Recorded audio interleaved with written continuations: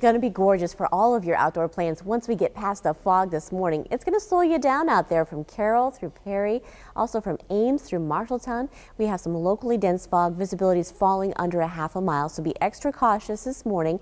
Newton now reporting a little bit of fog, and Osceola, you're changing again. Visibilities are dropping a little bit. It'll all burn away though by 8:30 or 9.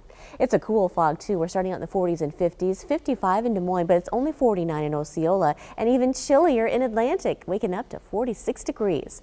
After our fog burns away, we are in for another picture-perfect day with clear skies across the region here. No major snowstorms out there and no major rainstorms for us either.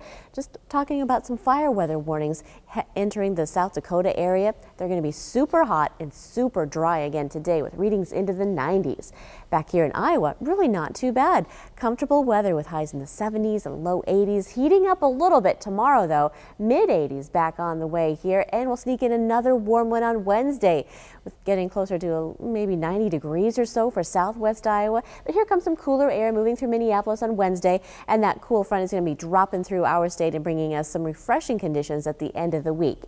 Here's your 12-hour forecast for your Monday, and it looks like a top 10 day out there. Starting out with a little bit of fog. It should be gone though by around 8:30. So reading starting out cool. Rapid warm-up is on the way. 11 a.m. into the low 70s. This afternoon, topping out in the low 80s. Full sunshine. Breeze today coming back in from the south, and it should stay light out there, but it's going to increase tomorrow.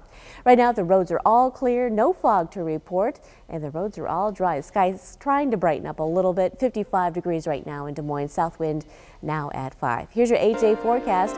After we get rid of the fog, it'll be a great day today, much like it was over the weekend, with warmer conditions Tuesday and Wednesday. Mid 80s there, dropping down noticeably cooler for Thursday and Friday in the 60s and low 70s. We stay dry and really comfortable over the weekend in the 70s there, with a chance for rain by Monday.